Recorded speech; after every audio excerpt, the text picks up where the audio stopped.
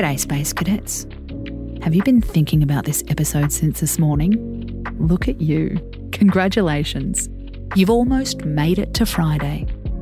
We're here to make the end of your week a bit brighter. Cheeky devil. I'm Casey Donovan, together with our writer, Amy Malloy.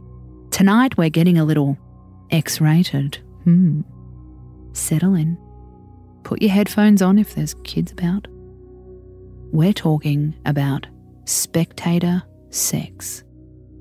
According to the sexperts who coined the term, spectatoring is watching yourself have sex. Not actually watching yourself, but being hyper aware of how you look or feel to the other person present. Spectatoring is usually accompanied by an anxious, internal, self-conscious dialogue. They must be bored. God, I'm taking too long to come. I better look fat. Our sex life used to be better than this. When we're spectatoring, it's like we're floating above ourselves, and not in a kinky mirror above the bed sort of way. We're like the meanest director of a porno film, pointing out all of our flaws. And that means we're definitely not in the moment. So how can we stop watching and start enjoying? Step 1. Do a little bit of self-exploration. No, we're not talking about masturbation, although you can certainly do that too. We don't judge here. Think about where your sexual self-doubts started. Did you always feel this way? Was there one moment or one partner that made you doubt yourself?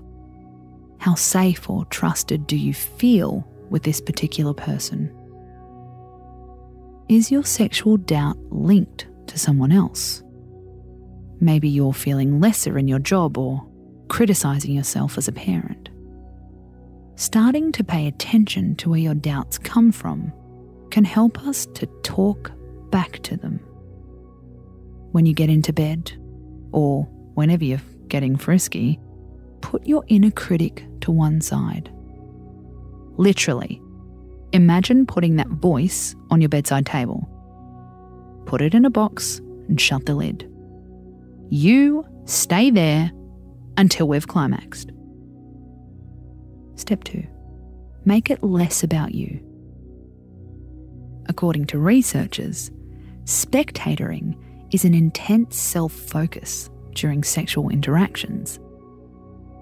The good news is you can choose to pay attention to something or someone else.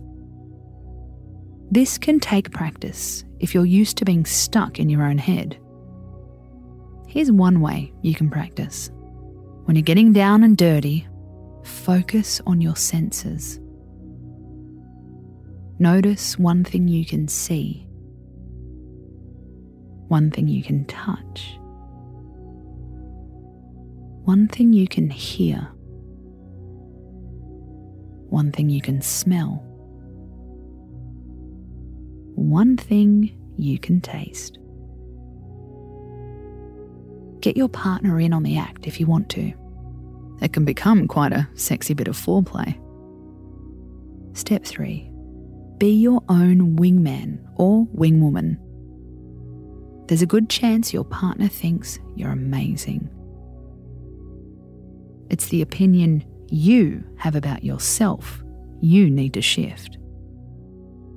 We love these pep talks from sexologist Dr. Jill McDevitt. I am full of sexual energy. I am full of sexual confidence. I am sexually and emotionally thriving. I pay attention and listen to what my body needs. I am confident and comfortable in my sexual identities. The moral of this sex story? Stop floating up near the ceiling and land back in your body. You don't know what you're missing out on. Because you are a hottie. Now go and get it.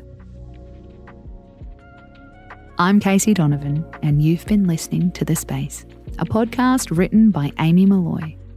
Tune in tomorrow for our fabulous Friday episode. It's International Coffee Day. How a simple cup of coffee could banish your loneliness. Tune in to find out. Space out.